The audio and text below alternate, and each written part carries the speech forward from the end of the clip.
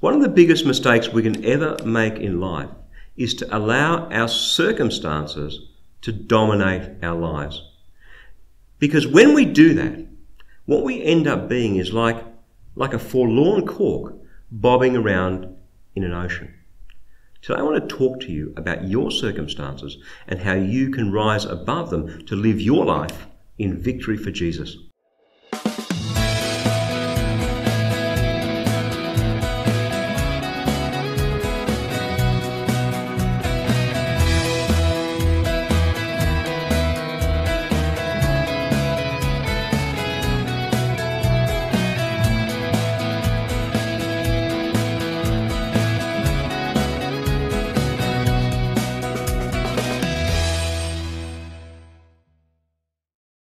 Well, welcome again to Christianityworks as we continue in our series of messages called Your Road to a Stunning Life.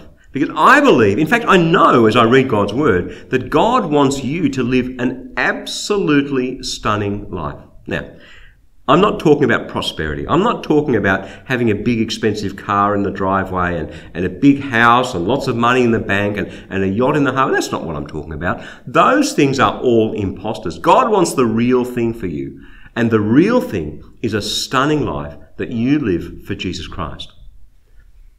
Now, you may remember that last week we kicked off this series, Your Road to a Stunning Life, and we talked about the first 3 steps to actually living a stunning life. The first one was believing that God is who He says He is, just believing in God. Because when He does that, He gives us 3 things. Firstly, His approval. Secondly, the gift of eternal life.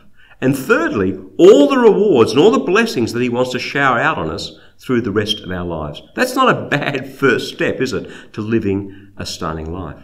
The second step we talked about was making Christ the cornerstone of your life, of putting Christ in the middle and arranging everything else in your life, every other thing that you think and say and do around Jesus, making Him first.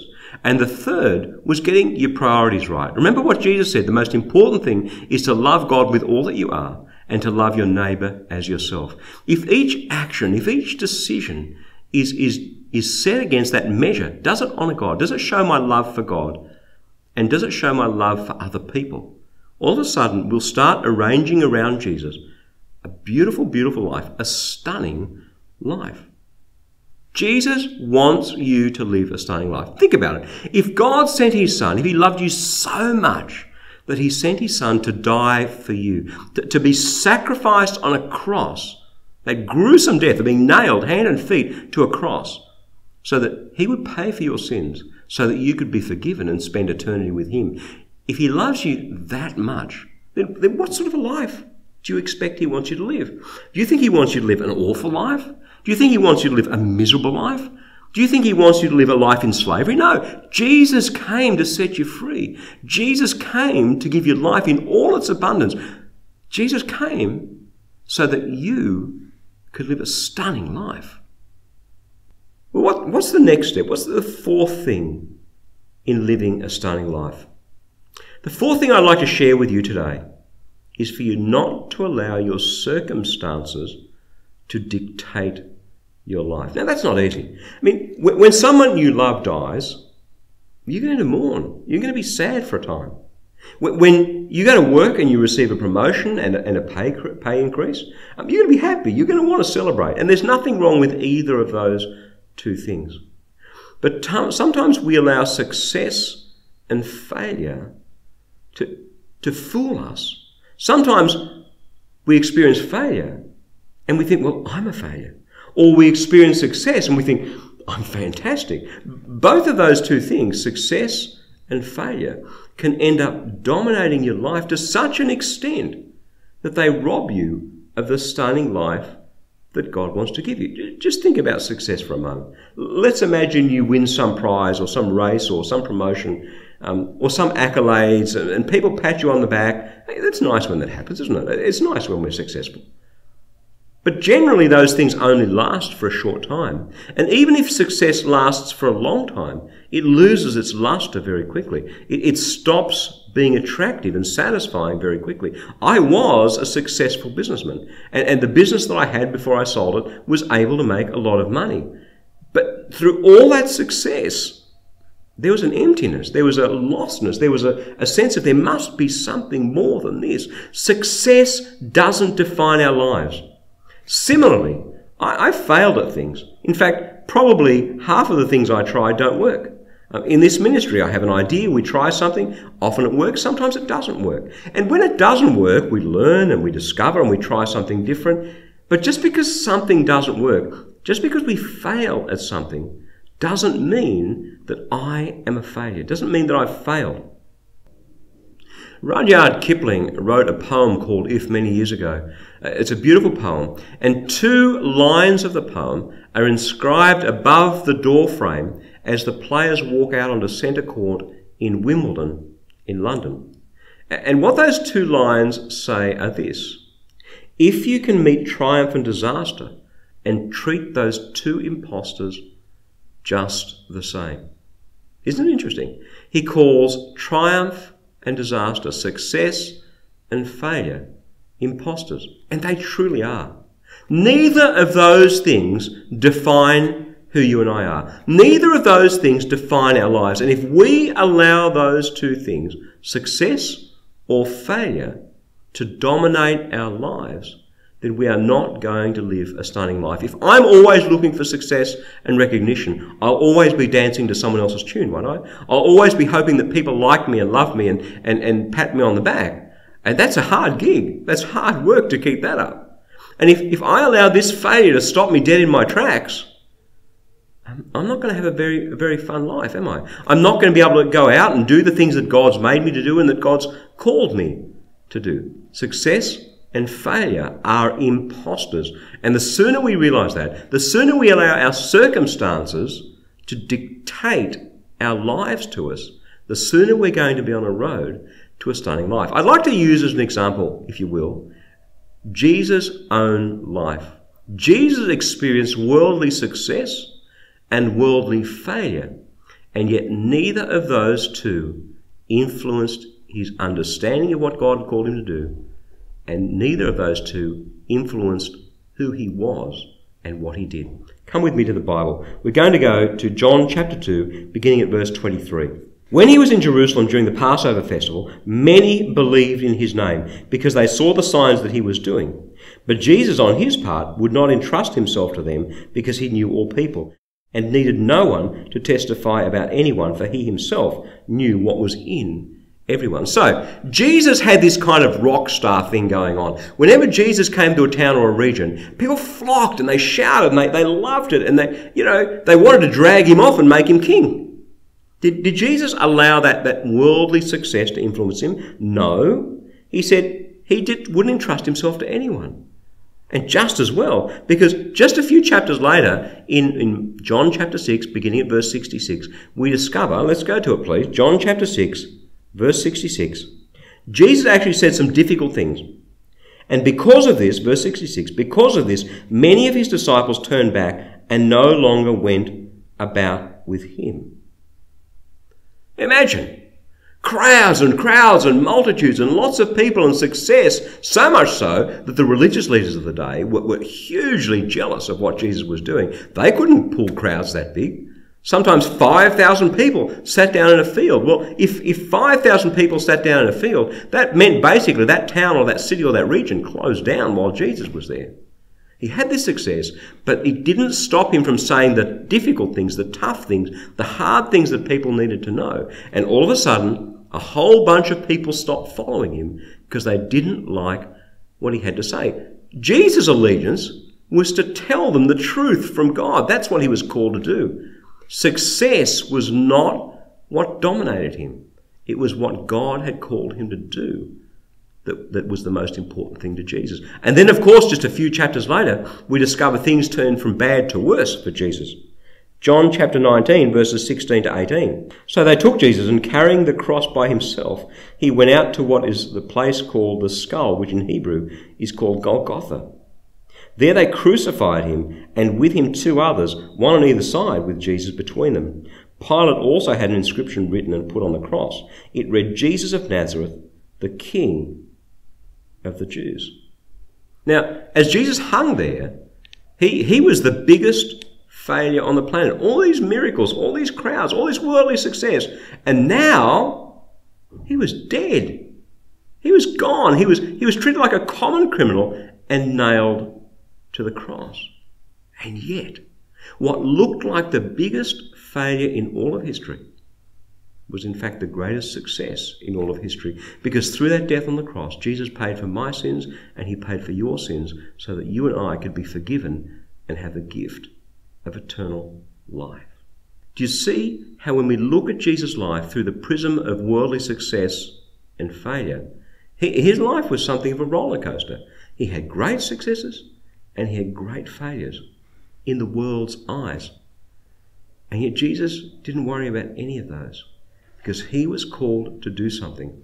He was called to get out there and to reveal the nature of God to you and me, and to die on that cross to pay for our sins, and to rise again so that you and I could have a new life, and to empower his disciples with the Holy Spirit so that they could kick off this new thing called the church, that you and I too would receive forgiveness and the power and the gift of the Holy Spirit, and to be filled with the Spirit. Jesus was on this earth to do those things.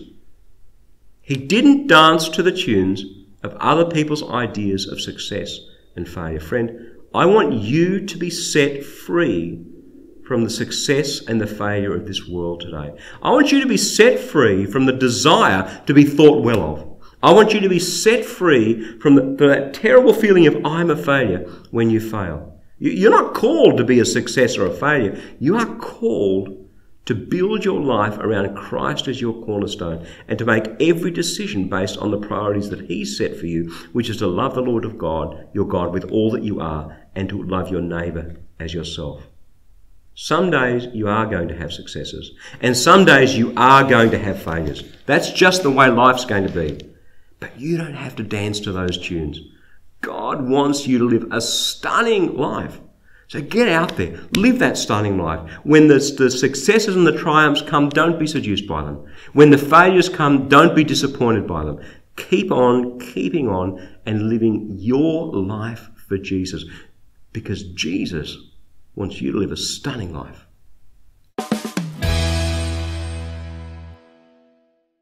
Now, I've been telling you over these last few weeks about a book that I've written called Your Road to a Stunning Life. I would love to send you a free copy of that book. It's not one of the usual booklets that I do, but a full book, because I know that when you receive the Word of God in your heart, when you can mull over it and contemplate it and receive it, that God is going to lead you into the stunning life that he planned for you. Our contact details are on your screen right now. Please get in touch with us and request your free copy of my book, Your Road to a Stunning Life. And don't forget, if you're able to hop online, you can also have instant access to my e-devotional, some words of hope and encouragement delivered to your in tray each and every weekday. So please get in touch with us and receive your free copy of my book.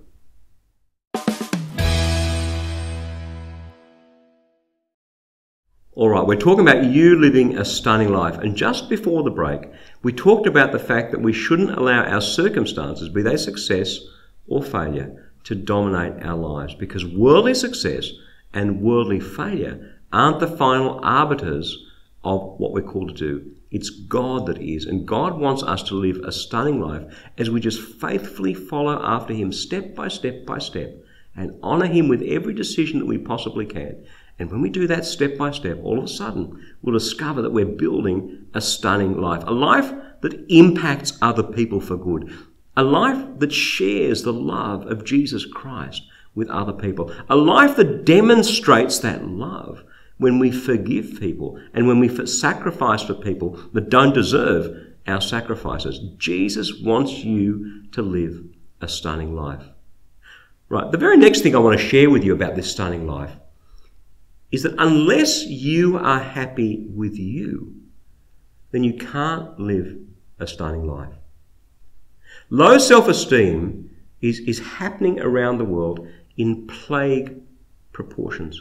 So many people compare themselves with the images of success that the advertising industry throws up, or the other people around them, and they come to the conclusion that they're not very clever, or they're not very beautiful, or they're not very smart, or they're not very successful. You've done it, and I've done it. And when we do that, we start getting this view of ourselves that says, well, I'm actually no good. There's no value. I can't help anyone. I can't do anything. The fifth step to a stunning life is for you to be happy with you. Let me ask you something. How do you react when you see yourself in a photograph? Are you one of these people that goes, oh? Or how do you react when you see yourself in a video? That's even worse, isn't it? I remember the first time I saw myself on television many, many, many years ago, I was horrified. I thought, that's terrible. I look terrible. And how do you react if you hear your voice recorded and played back? I can tell you, when I first started producing radio programs back in 1998, I'd go into the studio and I'd record the programs, and Max, my producer, would produce them up into radio programs. And I remember that sensation of the very first time I heard one of my radio programs. I was horrified. I thought, is that what I sound like? No, that's terrible. People will never want to listen to that. Have you had those sensations when you've seen yourself and you've gone, oh, that's awful? Now, of course, you see yourself every morning in the mirror when you get up and you're hardly at your best.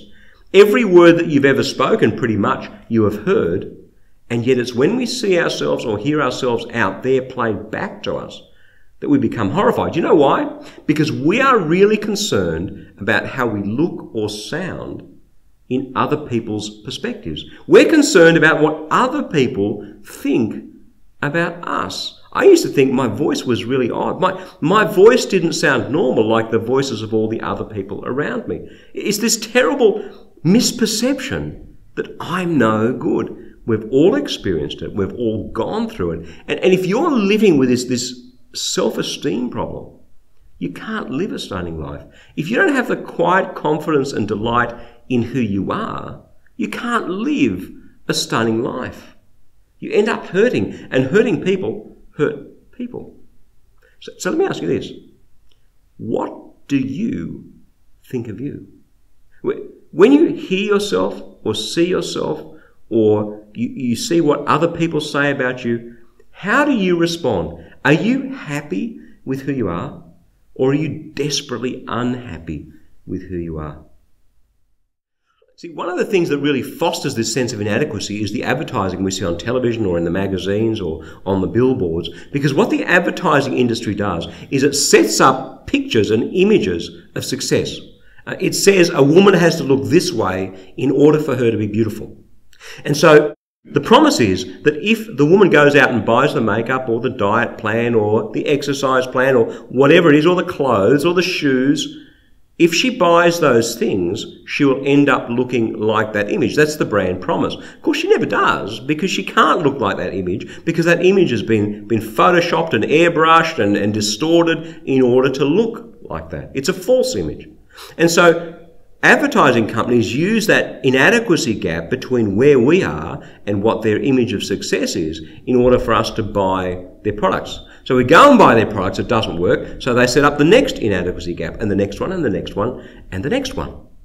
That's how it works. So you can see how the whole self-esteem issue, particularly when it comes to body image in women and in men, you can see how this whole self-esteem issue starts to get deeper and deeper and deeper, and we start feeling less and less and less adequate. Inadequacy, low self-esteem, is a cancer. And I believe that God's Word can heal you of that cancer today. So will you please come with me to the Bible, and let's have a look at Psalm 139, verses 13 to 18. For it was you who formed my inward parts. You knit me together in my mother's womb. I praise you, for I am fearfully and wonderfully made. Wonderful are your works, that I know very well. My frame wasn't hidden from you when I was being made in secret, intricately woven in the depths of the earth. Your eyes beheld my unformed substance. In your book were written all the days that were formed for me, when none of them as yet existed. How weighty to me are your thoughts, our God. How vast is the sum of them. I try to count them. They are more than the sand. I come to the end, and I am still with you. So what that's saying is that God was there when you were formed in your mother's womb, right at the beginning, right when you were conceived. God was there in that place. And He was the one that laid down every strand of DNA, every gene, every chromosome, everything that you are, the very blueprint of who you are, was designed and produced by God. So he sovereignly chose who you are. He chose what gifts to give you and what gifts and abilities to give someone else. He chose your hair colour, your eye colour, the colour of your skin. He chose everything about you. So he didn't make a mistake. He didn't make you better or worse than the next person. He handcrafted you uniquely to be you. Who you are is the sovereign choice of the living God who created the universe. Does that make a difference? To me, that makes a huge difference. The way I sound, the way I look, the things I'm good at, the things that I'm not good at, are all the sovereign choice of the living God. You are uniquely handcrafted. And not only are you made by him, but the psalmist says that every day of your life was written down in his book before any of them as yet existed. So who you are and what he called you to do are the design of God. And unless he made a mistake, which I don't believe he did, he made you to do specific things, to be a specific person capable of doing specific things. I think that's hugely liberating. That is so exciting because I don't have to be anyone else. I just have to be the best me that I can possibly be. And the psalmist says, how vast is the sum of these thoughts? How weighty are they? I count them, but they're more than the sand on the sea, on the ocean. The psalmist is totally gobsmacked at the wonder of who God made him to be. And you and I have every right under the sun to be exactly the same. In fact, a long time later, the Apostle Paul in Ephesians chapter 2 verse 10 gave us a little executive summary of this Psalm 139. The Apostle Paul said, "For we are his workmanship, created in Christ Jesus to do the good things that God prepared beforehand for us to walk into." You are utterly unique. You are God's workmanship, God's handiwork. The same hands that flung stars into space, the same hands that were nailed to a cross, the same hands that woodworked the wood in the carpenter's shop in Nazareth are the hands that made you, and you are God's workmanship, created with a purpose, created to get out there and do the good things that God's already prepared for you to do, because every day that exists was written down for you in God's book before any of them as yet existed. I want you to be excited about who you are. I want you to be comfortable, entirely comfortable with who you're not. You and I cannot be everything to all people. You and I can't have all the gifts, all the abilities. So stop comparing yourself. Stop trying to be someone else. You can't live a stunning life if you're trying to be someone else. You cannot live a stunning life if you aren't happy with who God made you to be. You and I are not mistakes. You and I are the sovereign choice, the creation of the living God who loves us so much that he sent Jesus to die for us. You've got such a stunning life ahead of you. Your gifts and your abilities and your motivations and all the things that you're good at and all the things that you're capable of doing are so valuable and precious in God's eyes because he made them. He gave you those gifts and he's called you to be you. Not that person, not me. God has called you to be you. So I want you to be excited about that. I want you to be excited about the stunning life that God has ahead for you. Stop this nonsense of comparing. Stop this nonsense of looking at other people and thinking that you're not good enough. God has a stunning life for you. Let me pray for you. Father, each one of us, we are your hand creation. You made us, Lord, and we thank you for that. Father, I pray by your Spirit right now that you would fall on us, that you would take this word and put it in our hearts, and that you would give us a genuine delight for who you made us to be. I pray especially for people suffering from low self-esteem, that you would deliver them from that through your word and through your Spirit this very day. I pray it in Jesus' name. Amen. May you be blessed as you receive God's word. And please get in there. Get into God's word. Get into Psalm 139 verses 13 to 18. Ephesians chapter 2 verse 10. And let the word of God do a mighty, powerful work in your life. I'm going to catch you again next week as we continue our look at your road to a stunning life. Well, that's pretty much all we have time for But I just wanted to remind you again that every day I write a devotional called Fresh. It's about helping you draw closer to Jesus by letting His Word touch your heart in a practical, loving way, day by day by day. You can get your free subscription to the Fresh Devotion at freshdevotional.org. Just go across to that website, pop in your name and your email, and that will be winging its way to your inbox every day. God bless you as you receive His Word. I'm Berni Dymet. You've been watching Christianity Works, and I'll catch you again the same time next week with another message of His love, His grace, and His power for each one of us in Jesus Christ. Hey YouTube, if you are blessed through today's message, then click on this button and subscribe to the Christianity Works YouTube channel and continue being blessed and empowered through the Word of God each and every day.